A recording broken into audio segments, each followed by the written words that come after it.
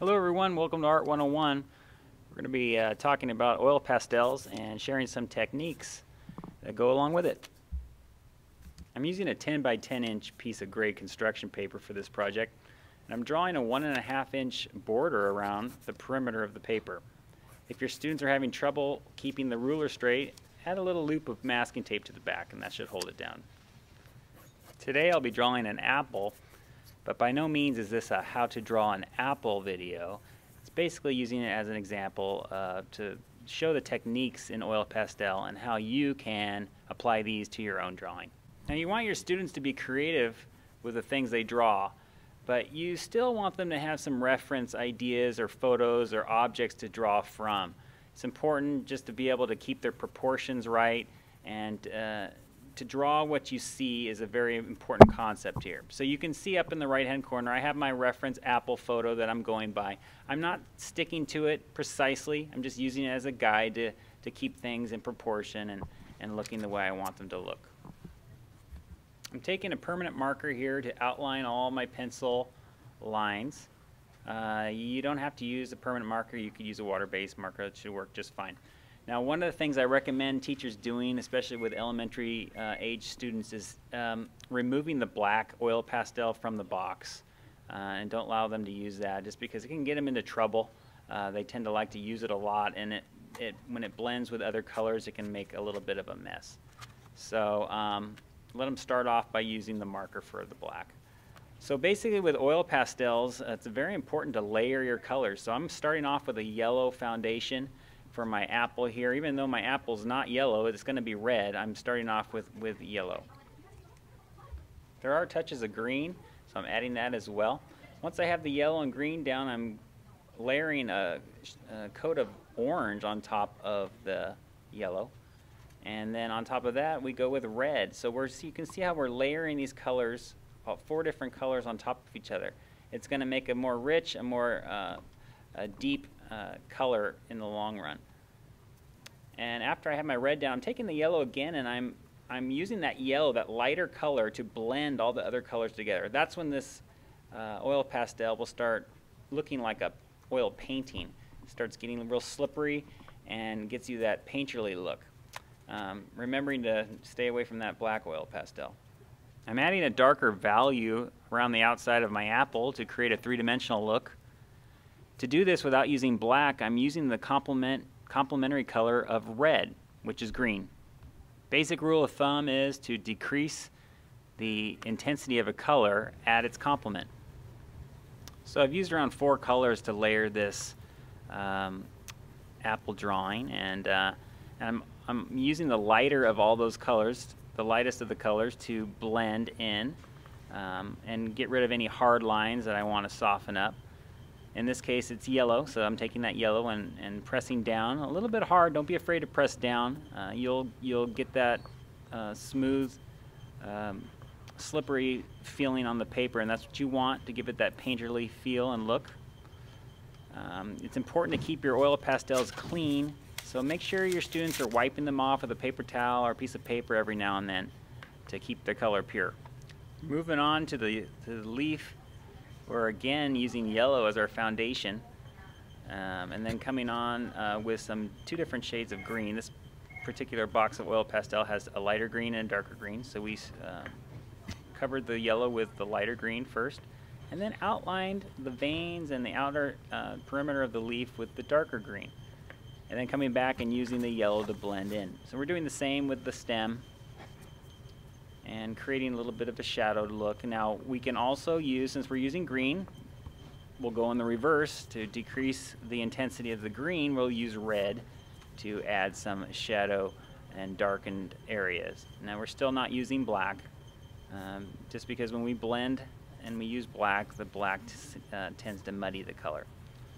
So moving on to the other apple, same technique, same layering of colors from yellow to orange to red, and then using the green as a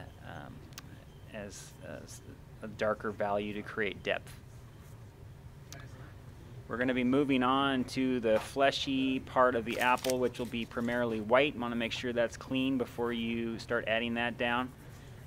Just a clean coat, very light. We're not pressing too hard to start off with. and then we'll go over with some yellow. This apple, the flesh of the apple is going to be a little bit of an off-white, so we'll add yellow to create that, and then a little bit of brown around the outside. Now, we're limited to the amount of colors from this box, but you can pretty much create anything with this box. You don't need a 24 jumbo pack of oil pastels to create it. It would be nice, and you can do some fun things with it, but it's not necessary. So, continuing to work the white part of the apple, gonna add the seeds here in a minute. You want to make sure to, you're going to get to a point when you're using oil pastels, you're going to need to peel the paper off. So you want to guide your students with that and show them that you don't want to take all the paper off at one time. Try to peel just a piece of it so you can still have a portion to hold on to, and that'll help keep their hands clean. So putting back the seeds here using green and a little bit of red, I finish off with a little bit of a marker. The permanent marker will sometimes adhere to the oil pastels, not always, but it did in this case, just enough to kind of darken up some of the area. At the end of the project, we'll come back with the black oil pastel and do some very fine little highlights, or not highlights, but shadows of the dark using the black after we're done blending all our colors. So I'm going back now using the white oil pastel to get highlights on the apple, little reflections there to just once again create that three-dimensional look, keeping it clean. Now I'm filling in the back square area, the background, with white first. This is going to be a blue background, but I'm using the white just to brighten it up a little bit, almost as a primer, just to cover that gray paper. Now I'm coming over with my light blue and filling that area right on top of the white. Still not pressing down too hard, so you can still see the paper underneath. Now that may be a texture that you like, and that would be fine. Just to vary the texture a little bit, to leave that. I'm coming in with the darker blue and just kind of pressing a little bit harder to add a little bit of depth there. And I'm doing the same process on the border. Now notice how the apple sticks out of the border. It's important to have your object not just stuck in the middle there. So on purpose we drew this so the apple is actually sticking out of the border just to create a little more interesting composition. I'm using a scrap piece of paper here to make sure all the edges are nice and covered with the oil pastel. It just keeps your table a little bit cleaner. So I'm coming across with the darker blue color. And what I want to do with this color is I want to create a little bit of a violet glow around the inner border. So since this box of oil pastels did not come with violet, I'm going to use red, and I'm just going to put that right on top of the blue. And this would be a good time to talk to your students about color theory and how red and blue makes violet, and that you can create all these colors using the primary colors. So we're doing that, and to blend that together, I'll take the lighter blue, or maybe the darker blue, just to press on top of that and to blend in the red and the blue together, just to kind of create that violet glow around the inner border. So as you can see, I'm taking the orange. There's that complement trick to decrease the intensity. I'm using the complement of blue, which would be orange, just to give a little bit of a shadow there, putting a little cast shadow underneath the apples there as well.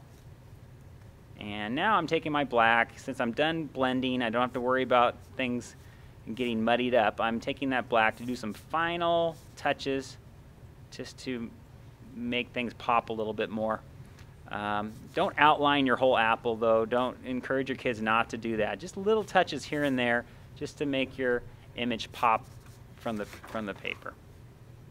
Visually pop is what I mean. So anyway, doing some final touches here. I'm going to be showing you some other drawings that I did using oil pastels. Oil pastels can be used on cardboard. It can be used on wood. It can be, I've glued down newspaper, torn pieces of newspaper onto construction paper and then drawn on top of that.